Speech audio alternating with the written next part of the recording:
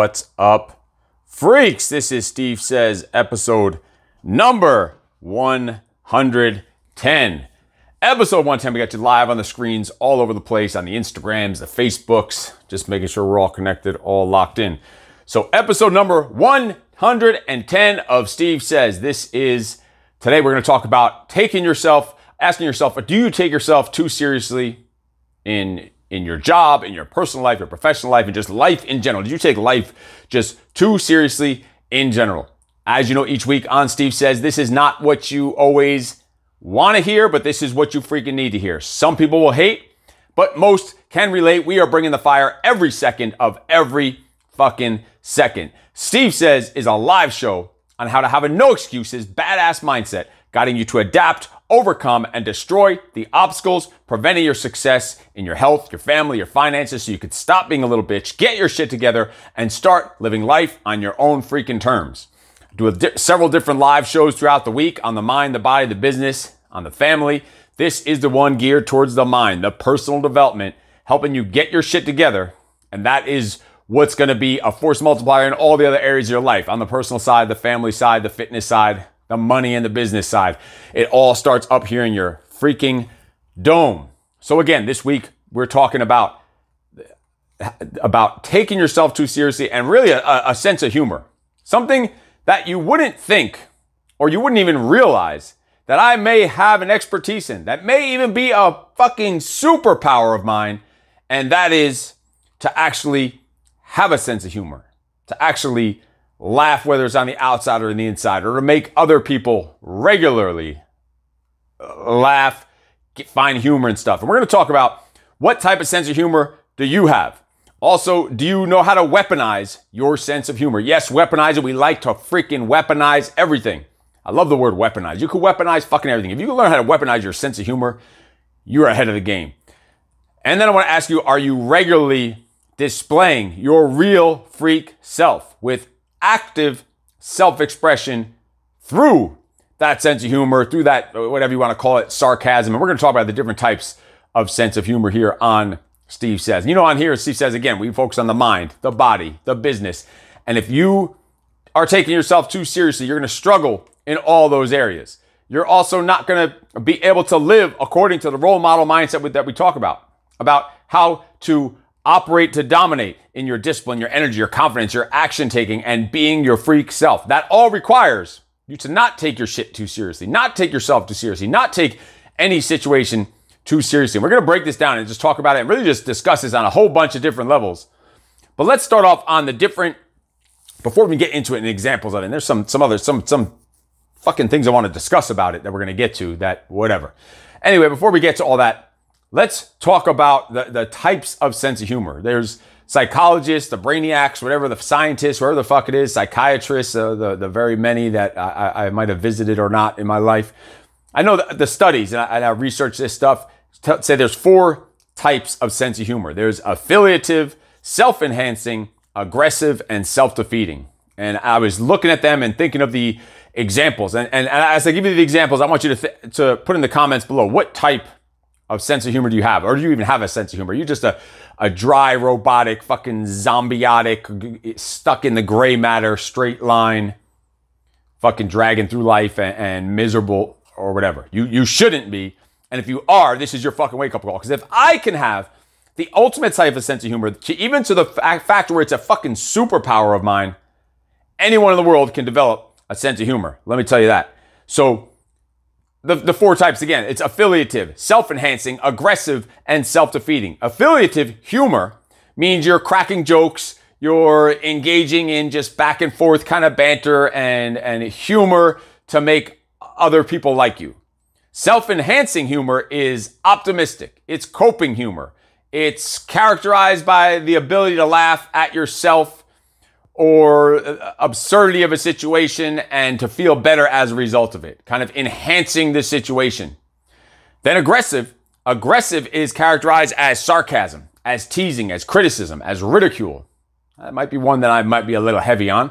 And then self-defeating humor is attempting to get others to like you or to laugh by putting yourself down. And putting yourself down in a positive way. You know what I'm saying? Like talking shit about yourself. Talking shit. So to me, Aggressive humor is talking shit about others without intending for them to take it personal. Self-defeating humor is talking shit about yourself without intending for yourself to be a fucking bitch ass and take it personal against yourself. Like, these are superpowers. Now you see why I'm saying this is a fucking skill. This is a talent that you can use as a superpower to help you with your mindset, with your all areas of life, personally and professionally, when you don't take shit too seriously.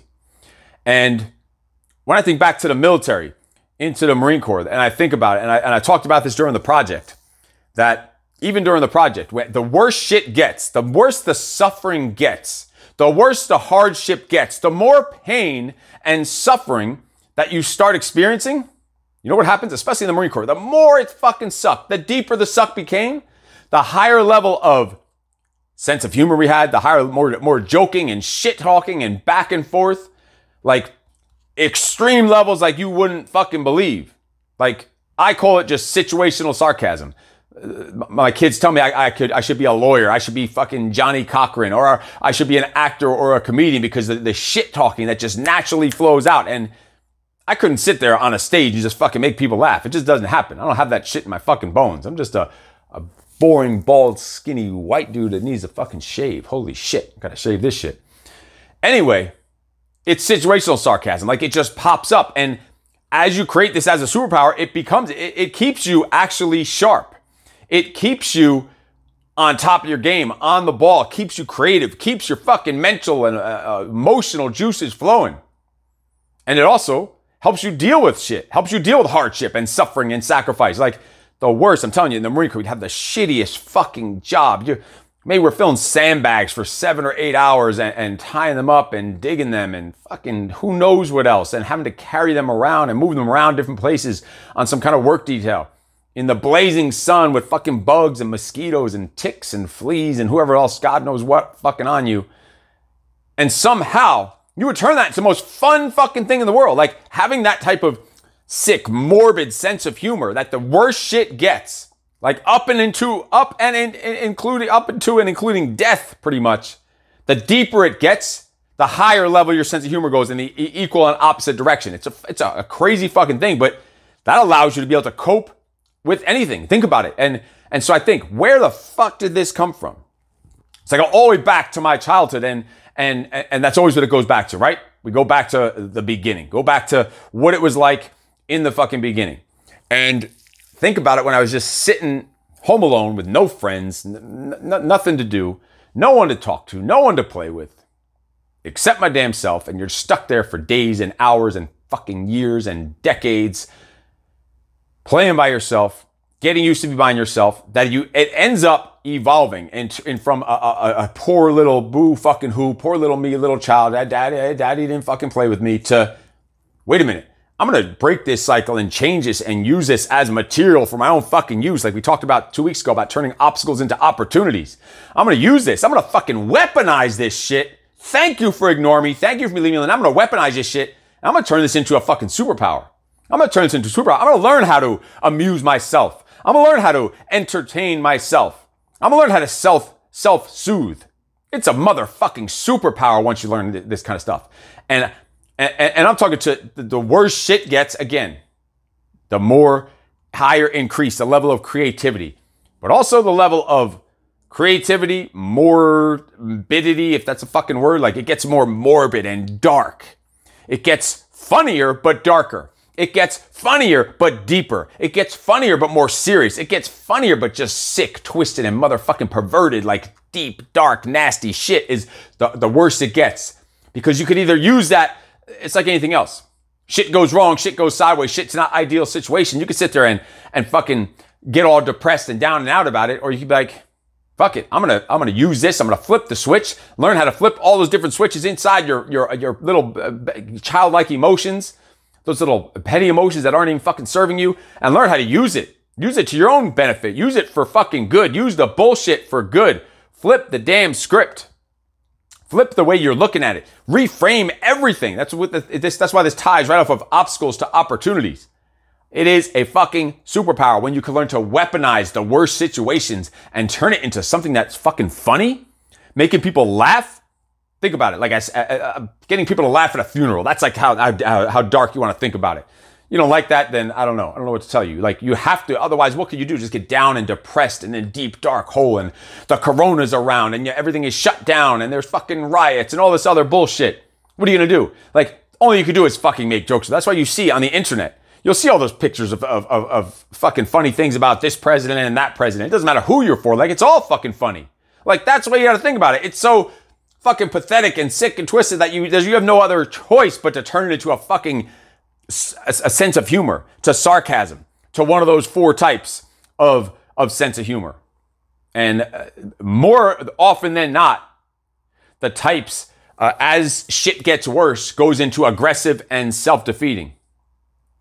Because those are the ones that are equally and oppositely, if it's a word or not, I don't give a fuck, dig you out of that hole and lift you up. It's gotta be sick and fucking twisted. You should hear the shit that we would talk about and the jokes we would crack in the Marine Corps. And the shit talking and the shit that comes up when you're behind the scenes. And even in the project, the things that go on, the things we see and hear and talk about and be able to do it with a straight motherfucking face is what enhances the whole fucking thing. Because I was born without the facial musculature to smile, to crack the most deepest, darkest, sick, twisted, fucking perverted level of joke with a dead straight face without fucking breaking. There's something fucking weaponizing about that. There's something fucking serious about that. There's something powerful about that. There's something fucking magical about that when you start thinking about it. When you can amuse yourself in that way. And listen, for me personally, when I use this as a weapon, when I use this as a reframe, when I use this to flip a switch from negative to positive, from bullshit, from suffering, from sacrifice and hardship to motivation, positive fire, enthusiasm, motherfucking energy to go fucking freak mode barbarian level, you know what? If no one else thinks it's funny, if no one else catches on, I don't give a fuck. I don't give a fuck. Doesn't fucking matter.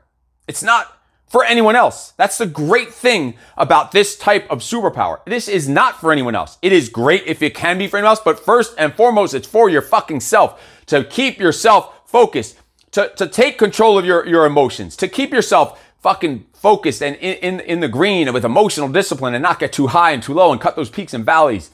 And it's a crazy tool and skill to have to be able to control those emotions.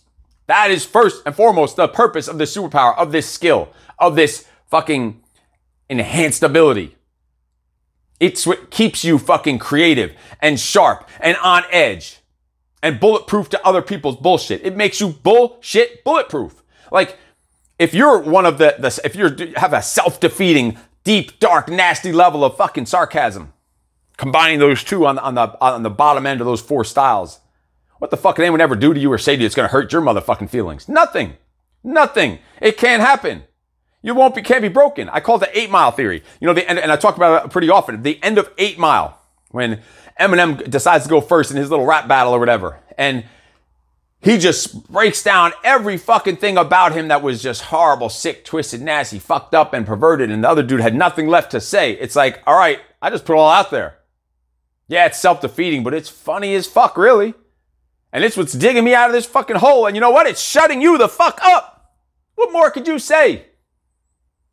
What more could you say when you're a bald, ugly dude that wears 2 different color fucking shoes? Needs fucking shave. What more can you say to me to break my spirits? Nothing, because they're too fucking high. Because no matter how the deeper and darker it gets, the higher and more fucking fun I'm gonna have. Think about it when you could use that. That's how it's weaponized.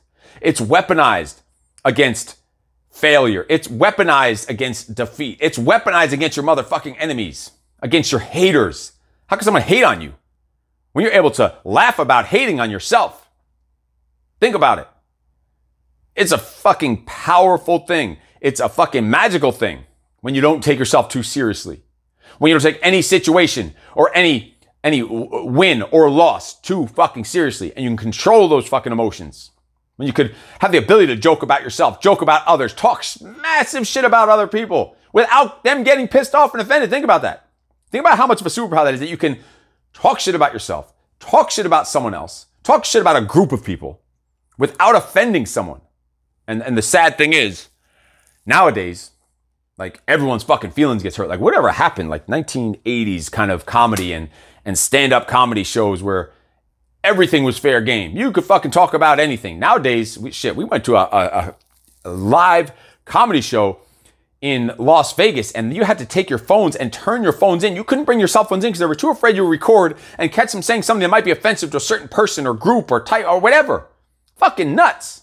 And this was Joe Rogan and Dave Chappelle. And that's what comedy is based off of. Those careers are based off of going over the top, insulting everyone. That's what makes that's the fucking beauty of the art. That high level of personal freedom and self-expression. That's what this is all about. When you could turn this kind of shit and have that type of sense of humor and that type of sarcasm. It's just the acceptance of your freak self. It's the acceptance of the fucking world. It's the acceptance of just the craziness that's out there.